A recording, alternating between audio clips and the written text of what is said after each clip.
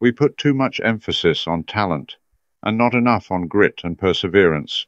We all have a natural talent within. We all make the mistake of mythologizing the idea of talent.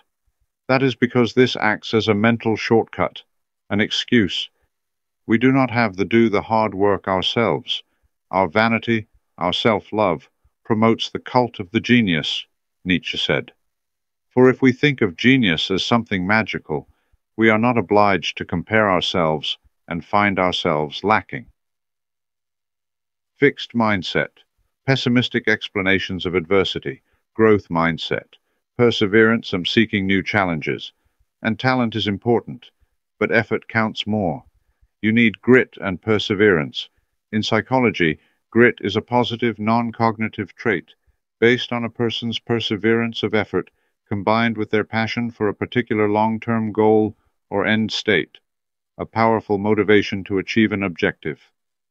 This perseverance of effort helps people overcome obstacles or challenges to accomplishment and drives people to achieve. Let's take a look at the 4 components that you can work on to improve your grit. Passion, which encompasses interest and purpose.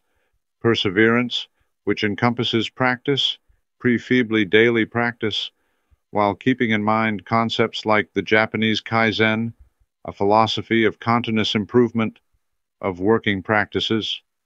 There's also deliberate practice, which involves having a clearly defined stretch goal, full concentration and effort, immediate and informative feedback.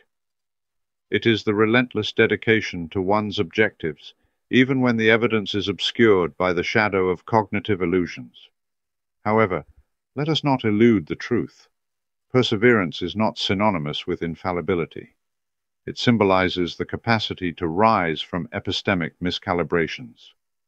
You will, throughout your rational journey, face setbacks, the discord of cognitive dissonance, and intellectual tribulations.